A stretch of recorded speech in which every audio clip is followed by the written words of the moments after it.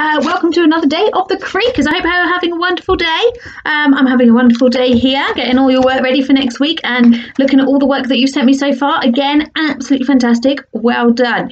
Hope you're all having a lovely day. So, let's start. We are on chapter, I believe, chapter 18. Let's have a double check. 19. And let's get going.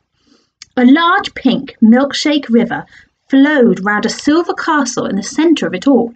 Lucy rubbed her eyes and saw that the castle was in fact made of hundreds and thousands of sparkling silver dustbins stacked high on top of one another. "Wow," Lucy said out loud. "This place really was strangely amazing." She couldn't help but want to dive into the milkshake river and go for a swim with her mouth wide open. Two women skipped by holding hands, eating enormous lollipops and giggling like little kids as they played in the falling popcorn, trying to catch it on their tongues. "Excuse me," Lucy called to them, but the woman turned and blew raspberries at her, then ran away laughing. As Lucy watched them go, a crowd of men burst out of a toy shop, kicking a brand new football. "On her head!" one of them called, and toe-punted the ball so hard it smashed through the shop window, showering the street with glass. The men fell about laughing. "Nice one, Simon," another man said. "Let's drink some cream soda and go on the rides until we puke again." Lucy, who didn't usually consider puking very funny, found that a little giggle was making its way out of her mouth. "Oh," she said, taking herself by surprise. Just then, a great blast of trumpets broke out from the far end of Main Street, Creekerland. "Oh, it's a parade!"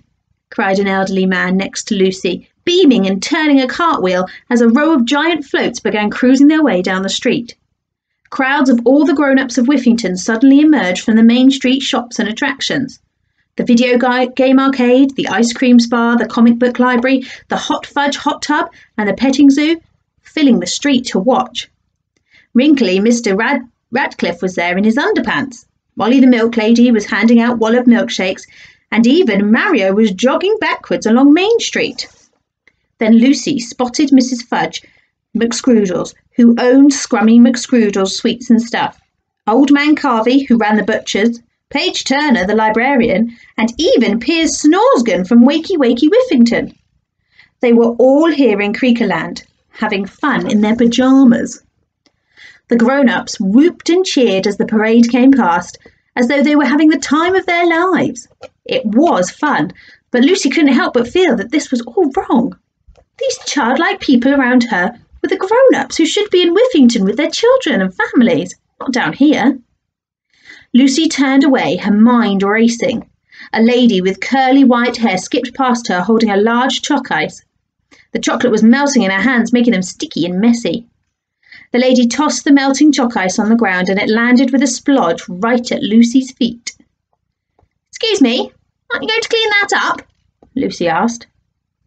The lady's expression changed from a sort of hypnotic excitement to utter hysterics. "Clean it up!" she called. "Good one! I'm off to get a fresh chalk ice. Want one?" As much as Lucy would have loved a chalk ice, she knew that there was some sort of wallop magic at work here, and magical chalk ices were not to be trusted. "No thanks," she replied, and watched the old woman run full speed down Main Street to the chalk ice vending machine, faster than a kid running downstairs on Christmas morning. As the woman disappeared, another grown-up came into view. Lucy stared at the distant figure. Then, as she realised what she was seeing, she clapped her hands over her eyes and peered through her fingers. It was an awful sight which she was afraid she could never unsee. It was Ella's father, the mayor of Whiffington, but he wasn't wearing any clothes. At all. Lucy groaned as Mayor Noying, who was usually very serious indeed, ran down Main Street completely naked. He was covering up his funny bits with a ridiculous Creekerland mayor's hat, screaming, "I'm Mayor of Creekerland, and I declare this the best place ever!" at the top of his lungs. Lucy quickly shut her eyes tightly as his bare bottom whizzed past her and disappeared down Main Street. I couldn't agree any more, said Piers Snoreskin, as his film crew captured the mayor's naked moment. That's about all from me, Piers Snoreskin. See you tomorrow for another Wakey Wakey Wallab. He winked smugly at the camera before the broadcast ended and the film crew high-fived each other. I'm never telling Ella about this, Lucy muttered to herself. She stared at the chaos around her. What the chickens is going on? She wondered. Why are all the grown-ups acting so... And just like that, she understood why the grown-ups were acting like grown-ups anymore, or weren't acting like grown-ups anymore. It was all so blindingly obvious that Lucy slicked her hair over and slapped herself on the forehead for not realising it sooner. Of course, she thought. This is the twisted work of the Wallab again. Everything in this place was different. It was backwards, and the grown-ups were no exception. Because the grown-ups weren't grown-ups down here. They were naughty and silly and fun like children. And most importantly of all, they were messy. Lucy looked around at all the litter on the ground.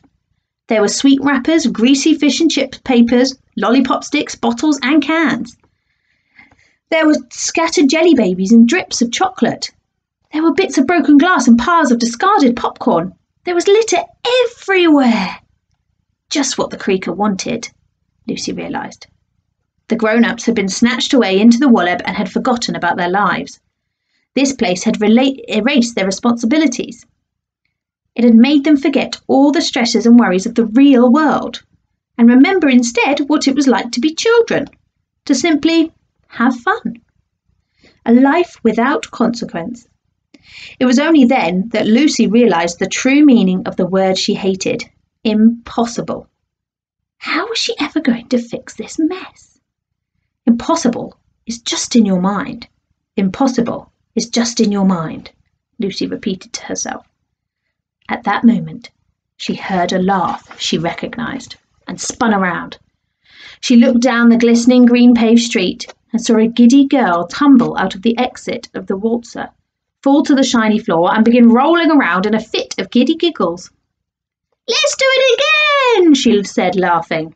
Lucy stared. It was her mum. Chapter 20. Normalatron. This is a disaster. We're all doomed, Ella whined, flopping into Lucy's pillow dramatically. Norman paced around the room behind her, his feet squeaking on the creaky floorboards in rhythm. Not necessarily, he said. Oh, please, Norman, it's useless. Mama and Papa are gone. Lucy's gone. There are monsters under our beds and, yep, there are only white marshmallows left. Ella inspected the half-empty packet of sweets. This is the worst day of my life. I officially quit. Lucy wouldn't quit on us, insisted Norman. She didn't give up on the grown-ups. Ella sighed. Okay, Mr. Scouty Pants, with all the badges, what do we do then? Norman closed his eyes and thought as hard as he could. What would Lucy do? They both sat there in Lucy's bedroom wondering what Lucy would do if she woke up and found out that she was missing. What would Lucy Dunkston do if... Wait a second, Ella said, interrupting the narrator. We already know what Lucy would do. We do? Uh-huh. She already did it when the grown-ups first disappeared. Norman scratched his neatly combed head, trying to remember. She put on her school uniform, he guessed. No, don't you remember what she said? How did my mum find out what was going on in the world? Ella said in her best Lucy voice. Norman's eyes lit up. The news! Right. You know what? We just worked all that out together. We're a team now, Norm. We've got to stick together, Ella said. Yeah, like two Transformers coming together to build an even bigger, even better one, Norman agreed excitedly, linking his fingers together to demonstrate. Norman and Ella, together we are Normellatron, he boomed. This time it was Ella who scratched her head. Slowly. Too much? Asked Norman nervously. Too much, Norm. Let's just go and switch the TV on, she said. They both ran downstairs, Norman switched on the TV, and together they began searching for news on Lucy. Chapter 21. Lucy in Creakerland. "Mum!" Lucy called out across Main Street to Creakerland. But her call was completely ignored. Not just by her mum, but by every misbehaving grown-up around. She ran straight over to her mum and helped her to her feet. She stared at her. Her mum's usually neat brown curls were frizzed and tangled, and her pyjamas were crumpled and splodged with what looked like strawberry ice cream. "That was so much fun! You've got to try it. Let's go!" Mrs. Dunstan cried, tugging on Lucy's arm as she tried to ride the vomit-inducing waltzer again. Right, we're going to stop there.